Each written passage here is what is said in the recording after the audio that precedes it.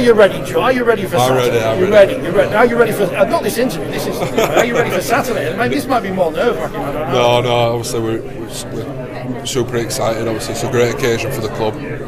It's going to be a huge challenge coming up against a team what's been formidable this season. You know, they've certainly got some really good individuals, and I say individuals, but they're playing really well as a team.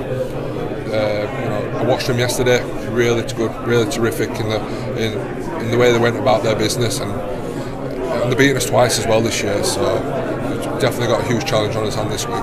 It's a great final for the neutrals, of course, because Wigan and Warrington and Saints and Leeds and whoever aren't in it. So apart from people obviously on the black and white side. Exactly. No, I think that's probably what makes this week's a bit special. Obviously, there's going to be a new winner on that trophy. What God knows for how long. But obviously, hopefully it's us. Hopefully we do everything right. You know, I've been down there twice now and lost on both occasions. So hopefully we can do everything right this week and get the job done. Two teams coached by halfbacks as well, so can we expect an open game and both of you going to win it rather than trying to suffocate the opposition and not lose it? Yeah, hopefully, yeah. I can probably see that. The way Leigh play expansive rugby, don't they? So it's going to be a huge challenge just even defending that as well. So first and foremost, you've got to get your defence sorted, because obviously the attack threat that they bring. I think Lam and obviously Ben Reynolds have been a really good partnership, probably the best this season from what I've seen. The backfield as well, Josh Charlie and Tom Briscoe, got a nightmare to put down. So if they get their sets rolling, it's going to be really hard to defend. And you mentioned about us as well, and we're football, so we've got to be able to get our game plan ready and sorted as well, and make sure we're on as well. You mentioned as well that you've got to lose one maybe to win one. Have people mentioned 2015 a lot around the club, because it was brilliant to get there but you didn't capitalise on the opportunity? I presume, does that figure this time that we need to make the most of it? It got mentioned straight after the semi-final, and it needed to be mentioned because you don't want to repeat the same mistake twice.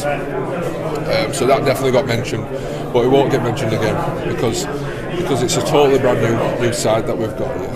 We're building a culture, and we're building connections, and things like ethos off the field. We're a really good bunch of group, and that 2015 we're a different team. It's a different time, and so it only needed to be mentioned once for it to stick in the back of his mind, and it is there. So hopefully we can do the club proud and the fans proud, and a bit of playback. And this would be great for signing a new 3-year deal. This would be the great starting point for you, because you mentioned it's about building. Yeah. You don't want this to be your only final.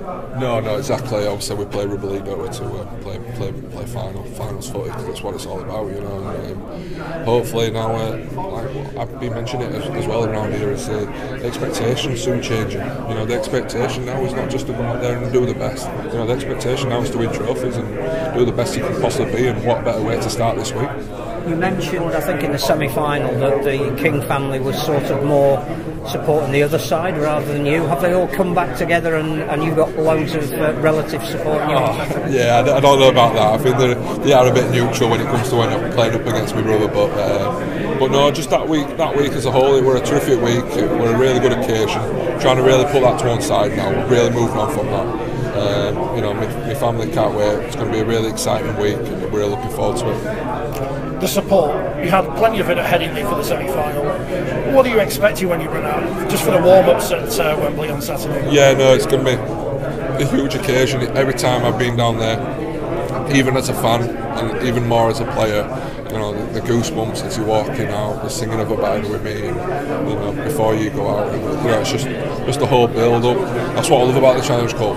It's not just about the occasion there, it's the whole week build-up. It's great, it's fantastic. Even as a young kid, you dream about the World Cup. Challenge Cup, not the World Cup. I mentioned World Cup there a few times. The Challenge Cup. So yeah, I'm really looking forward to it. It's going to be a huge challenge, and hopefully we get us prep and we do ourselves justified right on the day.